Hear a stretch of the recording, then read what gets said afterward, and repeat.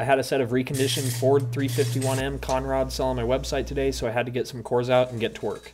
I started by blasting them in the steel abrader before cutting the rod and the caps on the cap grinder. This removes material from the mating surface so that when torqued, the big end is smaller than the factory spec.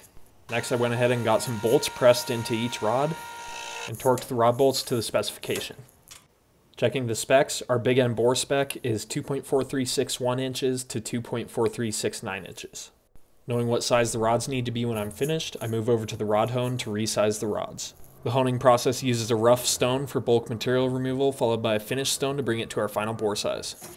The oil you see aids in smooth cutting and washes away the metal that has been removed. When finished, the connecting rods are restored to factory specifications. Time to get them shipped out to start their new life in someone's engine.